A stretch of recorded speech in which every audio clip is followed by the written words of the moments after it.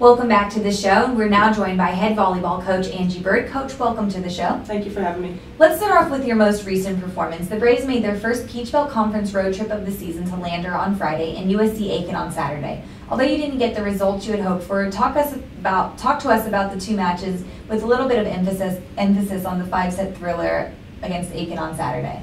Actually, going into the match, we had a lot of lineup changes. Right now, we're battling injuries. We have 8 players and 7 of them are injured. So in that 5-set game, it actually came down to the injuries that prevented us from taking the match. Sarah Bow went down in game 5. She has an ab strain, and when she went to hit a ball, she said she felt like her ab ripped in half. So we had to sub her out and put somebody else in, and the person we put in is battling a knee injury right now. So I think once we get healthy, even at least to 80%, we'll be able to capitalize on those 5-game wins. Against Lander, we just did not show up at all. We had too many hitting errors.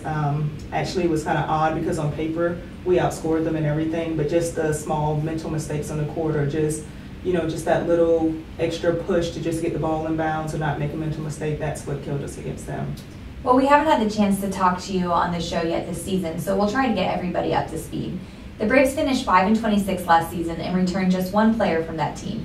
You had a myriad of success before taking the head job at UNC Pembroke prior to last season. So what sort of things did you learn about yourself last year, and what positives did you take out of last season that you can now apply to this season? I would definitely have to say patience in terms of inheriting someone else's team. And with the previous coach, we actually have completely different coaching styles. He coaches one way and I coach another way, so it's trying to have the kids to buy into the system. That was the hardest part about it, so I had to learn to be patient and just do the best you can with what you have. This year, our girls are doing really well. Like I said, we have a whole new recruiting class, so it's getting a lot easier now. Well, that one player that you did return is senior Marissa Baker. Even as a freshman, Marissa was one of the more vocal leaders of this squad, but I would imagine she's only grown as a leader from year to year. What role does she serve on this year's team, and what sort of luxury is it for a coach to have a player and a leader like Marissa? Marissa is one of those players that if you could clone them, you would have everybody like her.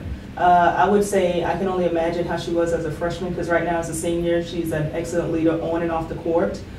She's there for the girls all the time. She's one of the best kids that I've coached in my whole career of coaching. She's a captain for us this year. Marissa is also a versatile player. We can actually play her anywhere, with her true position being a libero or defensive player. Actually, right now we have her playing middle and outside. She doesn't complain about anything. She just goes hard. She does whatever she has to do for the team, and she's just one of those kids that every coach would love to have. Through 14 matches this season, fans of the program have gotten to learn more about the host of newcomers you have on your squad. You pretty much had an open canvas to work with this season in rebuilding your team, but I'm going to give you 2 questions here. What things have you been pleased with so far, and what potential do you see in your team going forward, not just this year, but next year as well? So far, we've been pleased with the team chemistry and how well the girls got along. Like you said, I've only brought back 1 player, so trying to adjust everybody into getting to know each other, having their personalities mesh with each other, they've done a great job with that. Looking forward, because they're so talented and they're meshing well, I think by the time this group are seniors, it'll be hard to beat them. Let's talk about some of those newcomers that have made a splash for you so far. We'll start off with your specialist. Danielle Brown currently leads the Peach Belt Conference with 211 digs, and Shekinah Joy Tolumu currently ranks 2nd in the league with 9.93 assists per set. It seems like those 2 players have already settled into their roles. Yes, I would say so. Danielle has actually played for me at the JUCO level as well, so Danielle knew what to expect coming in.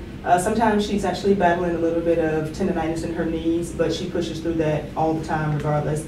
She does a great job. I mean, she goes hard every time. Shekinah, she is pretty much a true leader in herself. She's had to face a lot of adversity coming in, and she still stays positive and stays strong. She's doing a great job for us, and I think she's only going to get better from here. You have some hitting prowess as well this year. Caroline Pridgeon has emerged as the early leader on your team with 119 kills, but she's followed closely behind by Sabrina Gonzalez with 95. Do you find a sense of contentment in the fact that both of those players are freshmen and you will have 3 more years in which to work with them and make them better? Never content. I never want to be content. We always just want to keep pushing and pushing. Those 2 are freshmen and they are leading right now, and I think they're only going to get better. They're getting better every day. They're working hard. Our goal is to have them at least in the top 2 in the conference by the time they're seniors.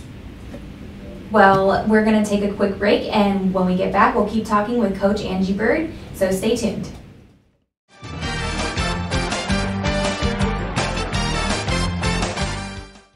University of North Carolina at Pembroke was founded in 1887 by American Indians to provide education to the local community to ensure a pathway to success. Today, we're part of the world-renowned University of North Carolina system, but the spirit of our founding still guides us. Our strong academics are exemplified by standout programs in education, athletic training, business, and nursing, and by students working with professors on groundbreaking research. Explore the Brave spirit today.